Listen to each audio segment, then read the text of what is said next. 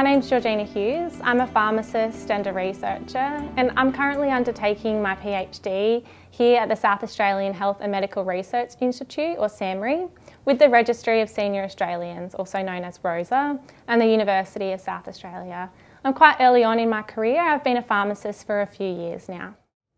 I started studying my Bachelor of Pharmacy and Pharmaceutical Sciences at the University of South Australia, and during my undergraduate studies I landed a summer research scholarship opportunity which let me start to work on a research project that was looking at how we could simplify the use of medicines in older people in aged care homes and the role of pharmacists in that setting.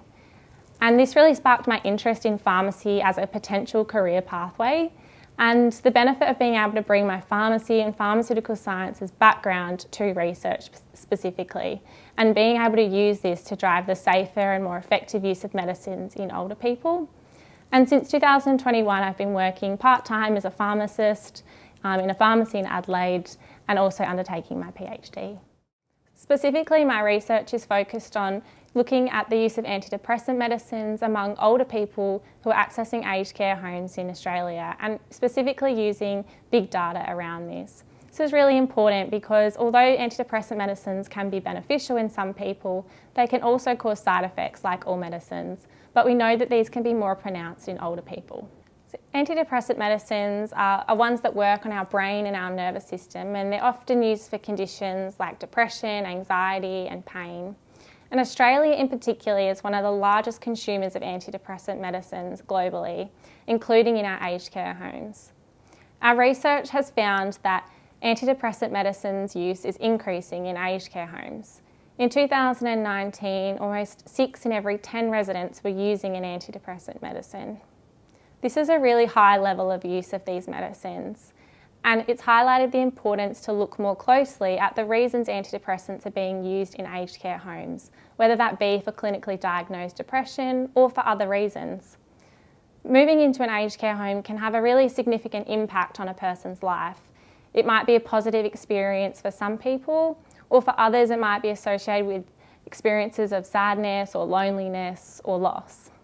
So the findings of this work have really shone a spotlight on the need for us to do more to better support the mental health and well-being of older people who are accessing aged care in Australia, and ensuring that we're using antidepressants in the safest and most effective way. ROSA, standing for the Registry of Senior Australians, is a big data registry which allows us to link de-identified information about a person's journey through the aged and healthcare systems, and including how they use medicines and the impact of this.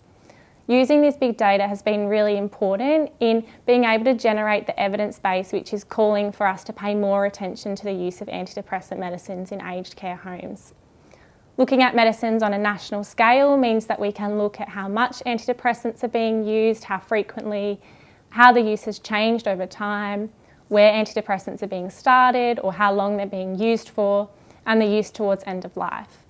It also lets us look at things like safety outcomes, so are the antidepressants increasing the risk of hospitalisations or adverse outcomes?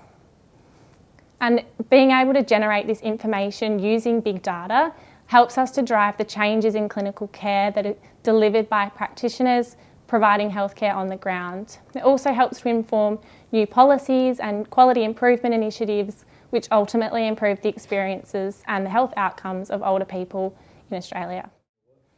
So I'm really passionate about using big data to help us to improve the quality and safety of care that's delivered in Australia's health and aged care systems. At some point in somebody's life, they're always going to take a medicine or access the healthcare system at some point, and often these do the things that we really need them to do.